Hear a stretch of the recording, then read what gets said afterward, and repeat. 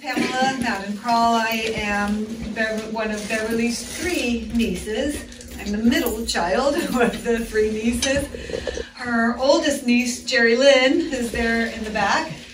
And then her youngest niece, Susan, is here with my twin haircut today. We saw each other, we realized we had the same haircut.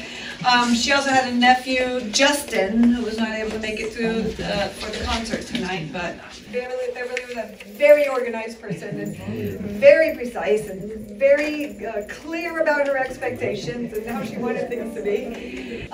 Number one, she wanted her body donated to science and donated for medical uses. So what was really amazing is that we got a letter from the organization that we donated her to about exactly what they did with her remains and how her remains helped medical science. So that was super cool, and we put that on display there. The other thing that she made very specific was that in lieu of services, she wanted a memorial concert.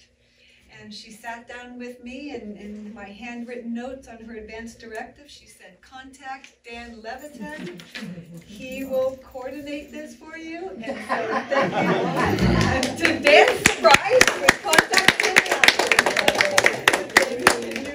So thank you, Dan, for putting that all together. Growing up, Beverly was my idol. She was my favorite aunt. I loved her to death. My youngest memory of Beverly is as a 5-year-old, we got to see her playing the Nutcracker.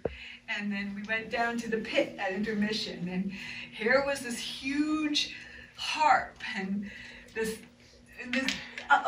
rising above all the other instruments in the orchestra. And right then I decided that my Aunt Beverly played the most important instrument in the orchestra. And she must have been the most important musician too, because she was playing the harp.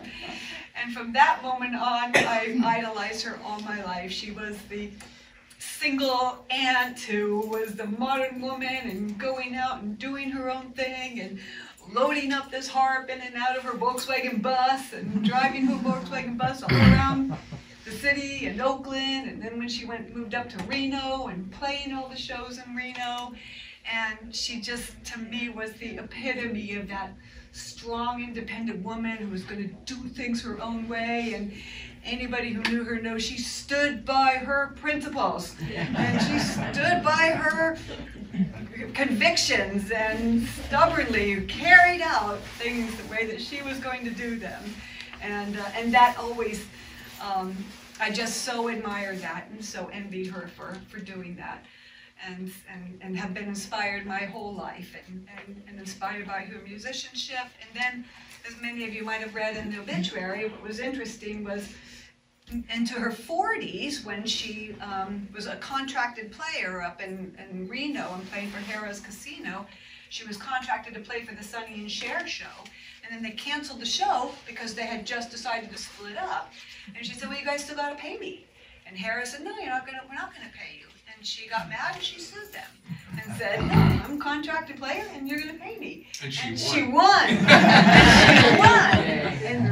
And then she decided to enroll in law school and go back to law school and become an attorney. So she was always a steadfast fighter for what is right and doing what is fair, and always admired her for all of that. And throughout all the time she played music.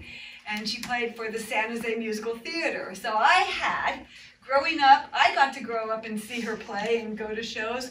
Then, my young daughter, Karanina, when she started playing for the San Jose Musical Theater, I got to take Karanina, and she got to grow up seeing her Aunt Beverly play her beautiful harp for the San Jose Musical Theater, and go backstage and see all the lights. Now I'm addicted to musicals forever. Yeah, we're all addicted to musicals. So again, I want to thank you guys. So I am so honored for all of you to be here and in her memory. And then I want to introduce Dan Levitan, and I'll have you introduce the musicians. Sure. One of the really important things I just want to mention, this is the harp that she played all of her life, and we have a young student, Saumya, who got the harp, Beverly's harp, and she's going to be playing on Beverly's harp.